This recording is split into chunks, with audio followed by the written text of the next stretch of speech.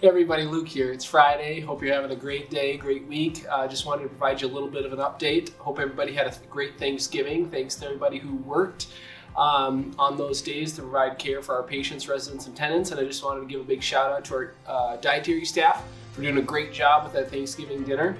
A few updates today.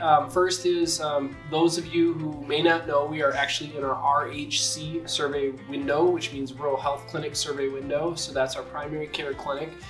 We actually have to get surveyed and earn that Rural Health Clinic designation, and we are set up, ready for that. We've gone through a mock survey, and as of November 21st, we've been in our survey window. So don't be surprised to see some surveyors on site, and can't wait to report out on how that team does.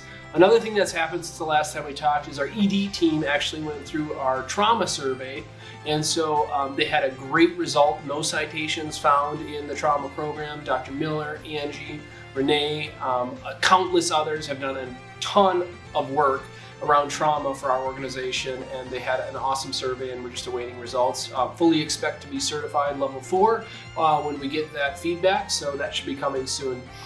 Some work that's been happening behind the scenes that you haven't seen, and we haven't really talked about since the last employee forums, is the rebranding work that's been happening. Mostly the marketing team has been working on this, so they're in the process of finalizing some of the things around brand, logo, colors, and we'll be introducing those soon. In addition, there's some restructuring happening with websites, and we intend to have some of that work done and launch internally sometime this spring. So more to come, but I just wanted to provide a brief update because there is a ton of work going on behind the scenes, and really excited to see what the results of that are. And into the spring, there will be a construction project that'll be starting, smaller project in the ED. We're actually going to be working on creating some more trauma space for that team.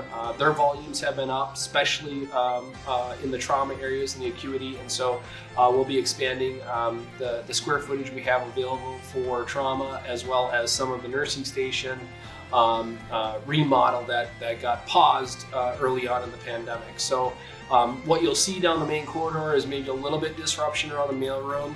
Keep an eye open. There was some communication in the Compass around that.